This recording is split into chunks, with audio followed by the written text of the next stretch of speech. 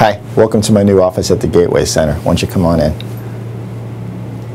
My name is Larry Newman. Today I wanted to talk to you about one of my cases and why it could be dangerous to just borrow somebody's car. I practice in Ithaca, New York, but I cover about 7 or 8 counties around me, depending upon the time of year. In the summer, of course, I cover greater distances. In the winter, I cover shorter distances. That said, though, this is about why it could be dangerous to borrow somebody's car. Well, in this particular case that I had, it was the granddaughter borrowing the grandfather's car, and you think, Grandpa's car, it's got to be in good shape. Can't have any issues, right? Because Grandpa's so responsible and accountable, because that's why he's Grandpa, right? Well, it turned out that Grandpa let the registration lapse. Grandpa let the insurance lapse. So here we are, granddaughter driving Grandpa's car, and it also had a broken headlamp on it. She gets pulled over for that. Who gets charged with the 2 misdemeanors? 2 misdemeanors being no registration, no insurance on a car. She gets charged with those 2 crimes. And she's saying, it's unfair. I didn't know.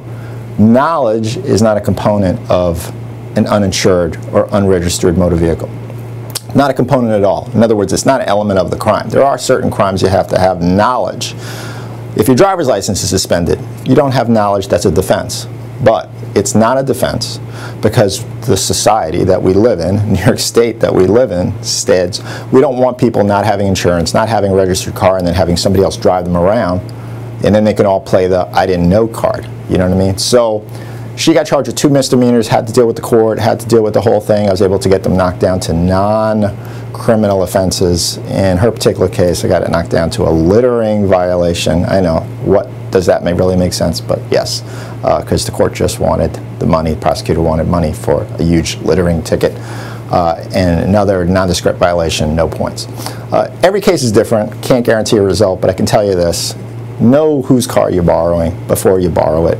Make sure it is registered, make sure it is insured, because that same car could also have drugs in it, and you could be charged with possession of drugs if you don't know the cars that you're borrowing.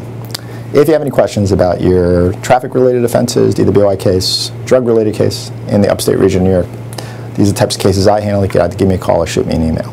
And thanks for watching this video.